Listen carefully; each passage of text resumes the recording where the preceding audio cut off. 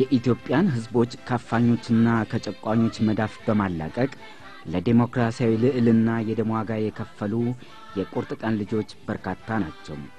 የነጻነት አርበኞች በእብሪተኞች ጡንቻ ሳይቀለበሱ ለህይወታቸው ሳይሳሱ የበረሃውን ሐሩር የክረምቱን ቁር መክተው ለነጻነት ልዕልና መስዋዕት ሆነዋል። ከንጉሱ ዘመን ጀምሮ በአገራችን ላይ ያንሰራፉ ጭቆናዎችንና ዲሞክራሲያዊ ጥሰቶችን በማምከን የዚያን ዘመን ወጣቶች የነጻነት ትግሉ ፋና ወጊዎች ሆነው ህዝባዊ መንግስት ይመሰረት ዘንድ ብርቱ ፍልሚያ አካሂደዋል። የሞት ጽዋንም ተጎንጭተዋል።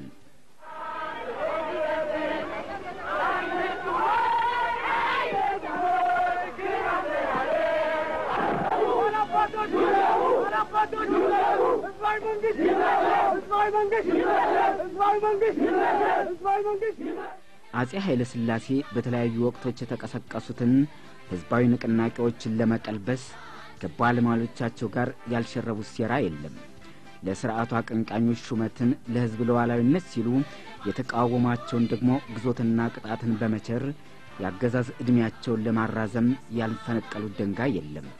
የሰብአዊና የዲሞክራሲያዊ መብቶች ጉዳይ ለንጉሱ ጆሮ ትርጉም ወይም መልእክት አልባ ሆኑ።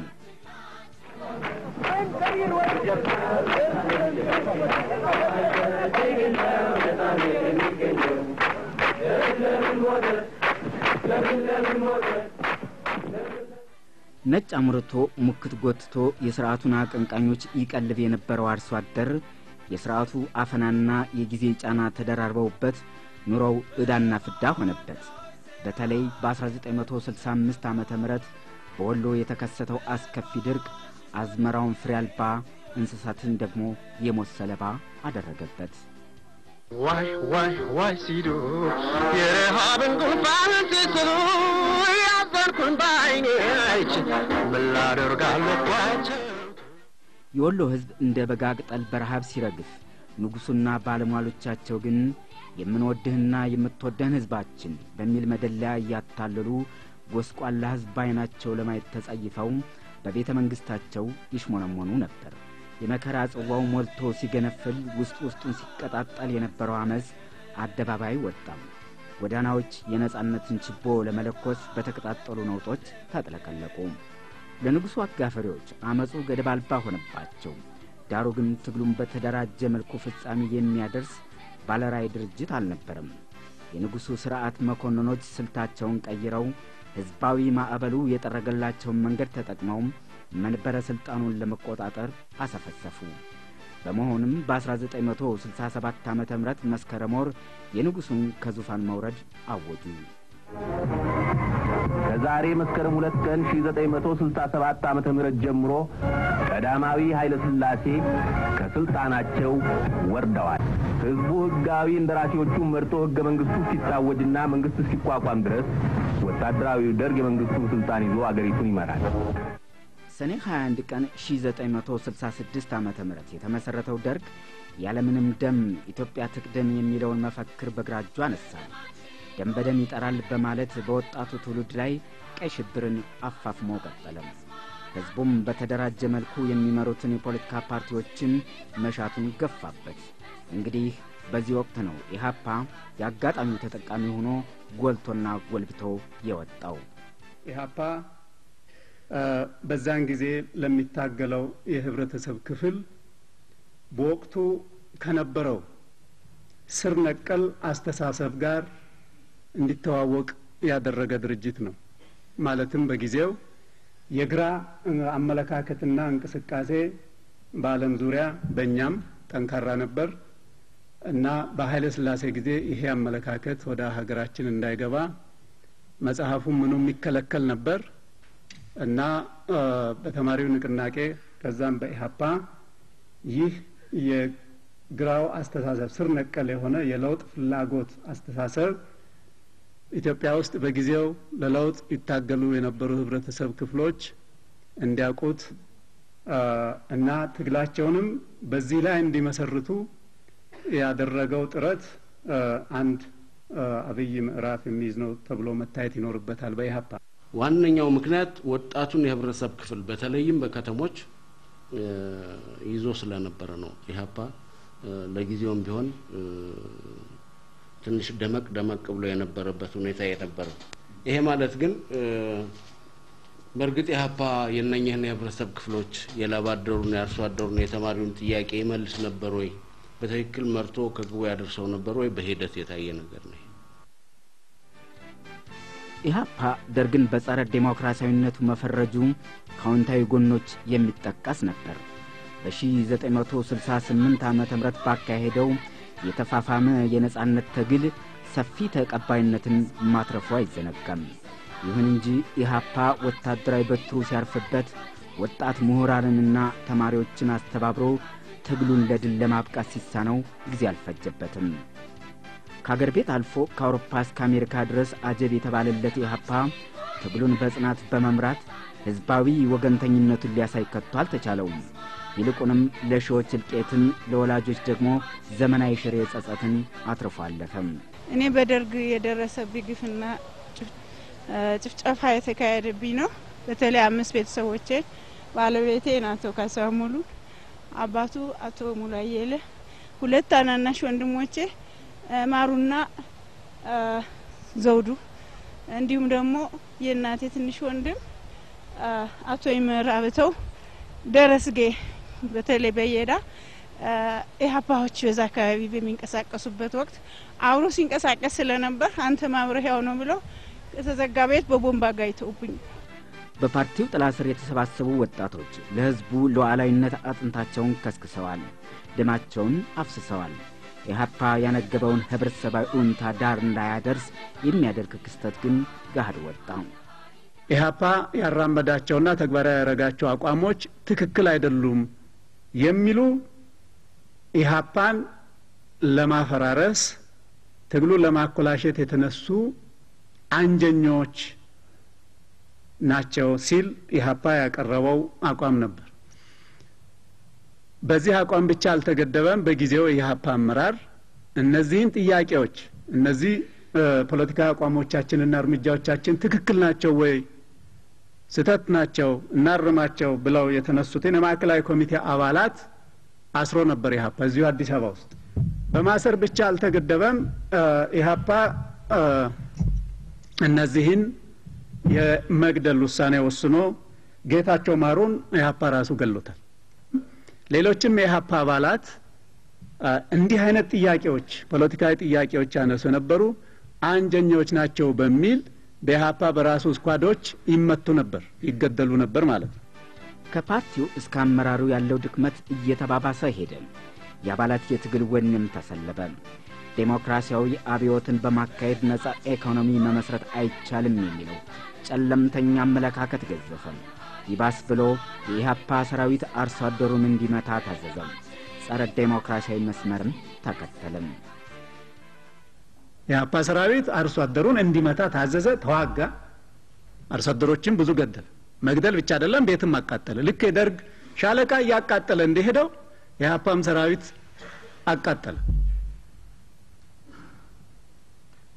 በዚህም ውጊያ አርሶ አደሩ የምሩን በቁርጥ ነው የሚዋጋ ነበርውና የኢህአፓን ሰራዊት አሸነፈው አባረረው ፓርቲው ጸረ ዲሞክራሲያዊ እርምጃዎች አርሶ አደሩ ላይ ይወስዳል ያስራል ይገርፋል ይረሽናል ሁለተኛ በፖለቲካዊ ፓርቲነቱ መርቶ ያርሶ አደሩን ጥያቄዎች ፖለቲካዊ ኢኮኖሚያዊ ማህበራዊ ጥያቄዎች መርቶ ያሳካልኛል የሚል ተስፋው ተሟጧል አርሶ አደሩ የሚደራጅበት አግባብ የለም አርሶ አደሩ ተደራጅቶ ለጥቅሙ ለመብቱ የሚቆምበት ሁኔታ የለም ይሄም በመሆን ምክንያት አርሶ አደሮቹ ኢህአፓ ላይ የነበራቸውን ጥርጣሬ ሙሉ ለሙሉ አቋም እስከመያዝ የደረሱበትና ይሄ አይበጀንም ብለው ወደ ውጊያ የገቡበት ሁኔታ ነው ያለው የፓርቲው ማዕከላዊ ኮሚቴ አባላት ሳይቀሩ ደርግን ታግለው መጣል ተራራ በገመድ የመጎተት ያህል ነው የሚል የባሩነት ማዕበል ዋጣቸው ለወታደራዊ መንግስት እጃቸውን የሚሰጡትም በረከቱ ተስፋ ቆራጭነት ባንሰራፋበት የትግል ጉዞ ውስጥ ረጅም ራዕይን በልባቸው የሰነቁ ታግሎ ማሸነፍ እንደሚቻል የሚያምኑ ጥቂት የነጻነት ፋና ወጊዎች ብቅ ማለታቸው አልቀረም በለሳ ላይ የተጀመረው ንቅናቄ ይሄ አፓን አመራር ኮኖ የራሱን የትግል መስመር ይዞ ከወጣ በኋላ የፈተና ቋጥኝ ከፊቱ ተጋረጠበት ከምግብና ከቁሳቁስ እጥረቱ ባሻገር ተስፋ ቆራጭ ከዳተኞችም በረከቱ። በመሆኑም እንኳንስ ወደ ድል መሸጋገር ይቅርና መከላከል የማይቻልበት ሁኔታ ተከሰተ። በወቅቱ 3 አማራጮች ተፈጠሩ። አንደኛው ወደ ኢሃፓ በመመለስ ሞትና እስራትን መቀበል፣ ሁለተኛው ደግሞ በለሳ ላይ ቆይቶ ለመታገል መሞከርና በወታደራዊ ጡጫ መጨፍለቅ ሲሆን፣ ሶስተኛው ዓላማ ጽኑ የሆኑ ወጣቶች ወደ ትግራይ ነፃ መሬት በማፈግፈግ ረጅሙንና መራራውን የትግል ጉዞ መጀመር ነበር። ሶስተኛው አማራጭ በትግሉ መቀጠል የሚቻልበት ጭላንጭል የሚገኝም ከሆነ ወደ ትግራይ ማፈግፈግ ነው። ወደ ትግራይ ወዴት ነው? ወደ ህዝባዊ ወያኔ ሓርነት ትግራይ ነፃ ግዛት ማፈግፈግ ነው። በትግሉ መቀጠል የሚፈልግ ወደ ትግራይ ማፈግፈግ ይወስናል። ባልሳሳት ወደ ሰኔ መጀመሪያው አካባቢ ላይ ነው። ወደ ትግራይ የሚያፈገፍግ ከሆነ አሁን አቋሙን በይፋ ግልጽ አድርጎ ከኢሃፓ የተገነጠለ መሆኑን ያውጃል፣ ግልጽ ያደርጋል። ከዛሬ ጀምሮ ከኢሃፓ ተገንጥያለሁ፣ በዚህ ምክንያት ከኢሃፓ ጋር መሆን አልችልም፣ ከዚህ በኋላ ዴሞክራቲክ እንቅስቃሴ በራሴ ሆኜ እቀጥላለሁ፣ ስለዚህም ወደ ትግራይ አፈገፍጋለሁ ብሎ ይወስናል፣ ያውጃል። ወደ ትግራይ ማፈግፈግ ጉዞ ያደርጋል። ኢሃፓ ግን ይሄን አልተከተለም። ወደ ቤተ መንግስት ለመግባት በነበራቸው ህልም ምክንያት ይሄንን የህብረተሰብ ክፍል ሊያሳትፉ ሊያደራጁ እና በሱም አማካኝነት ወደ ስልጣን መምጣት አልፈለጉም። በመሆኑ ይሄ ፓርቲ ይሄንን ስተቱንም ሊያርም ባለመቻሉ እነኚህ ከኢሃፓ የወጣ የተደራጀ ቡድን ይሄደንን ኋላ ላይ የፈጠረው ቡድን በእነኚህና እነኚህን በመሳሰሉ ምክንያቶች ከፓርቲው ተነጥሎ የላባደር ፓርቲ ነኝ ይል የነበረው ኢሃፓን የላባደር ፓርቲ አይደለም፣ ህዝቡንም ታግሎ ሊያታግል የሚችል መሪ ድርጅት አይደለም በሚል ተነጥለው ወጥተዋል።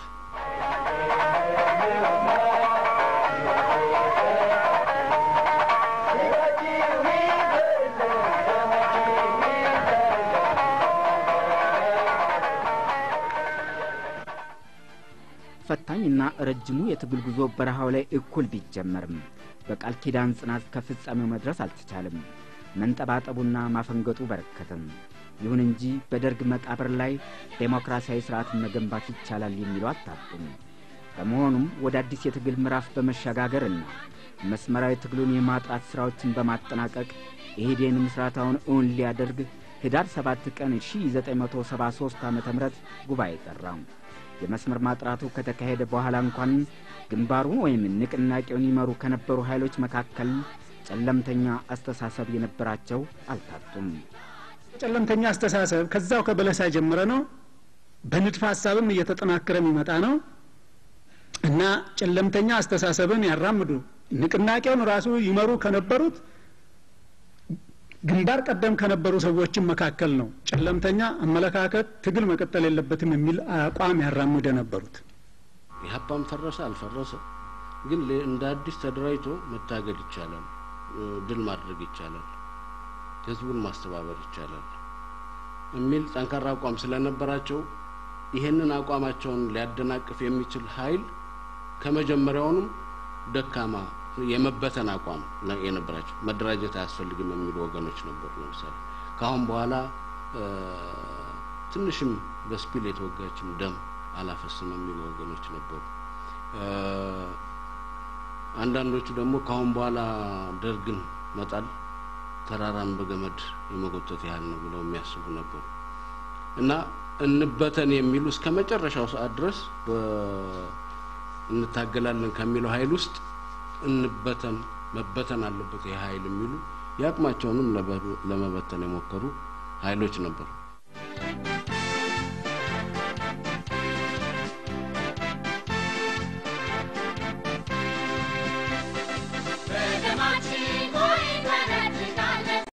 የለም የሰብአዊና የዲሞክራሲያዊ መብቶች ጉዳይ ለንጉሱ ጆሮ ትርጉም ወይም መልእክት አልባ ሆኑ።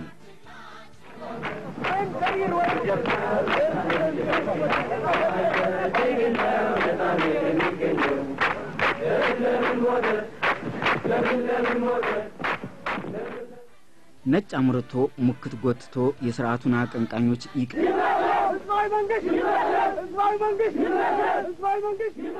አጼ ኃይለ ሥላሴ በተለያዩ ወቅቶች የተቀሰቀሱትን ህዝባዊ ንቅናቄዎችን ለመቀልበስ ከባለሟሎቻቸው ጋር ያልሸረቡት ሴራ የለም። ለሥርዓቱ አቀንቃኞች ሹመትን ለህዝብ ለዋላዊነት ሲሉ የተቃወሟቸውን ደግሞ ግዞትና ቅጣትን በመቸር ያገዛዝ እድሜያቸውን ለማራዘም ያልፈነቀሉት ዲሞክራሲያዊ ጥሰቶችን በማምከን የዚያን ዘመን ወጣቶች የነጻነት ትግሉ ፋና ወጊዎች ሆነው ህዝባዊ መንግስት ይመሰረት ዘንድ ብርቱ ፍልሚያ አካሂደዋል። የሞት ጽዋንም ተጎንጭተዋል።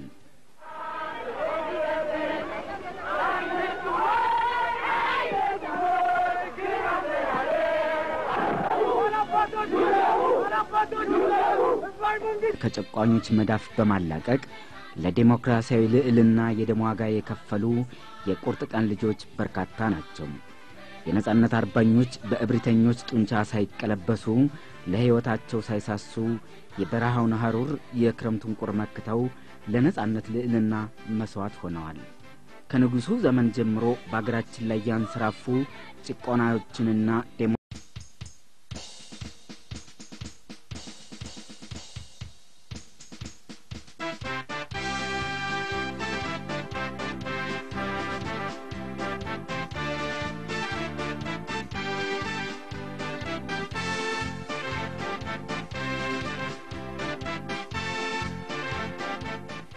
የኢትዮጵያን ህዝቦች ካፋኞችና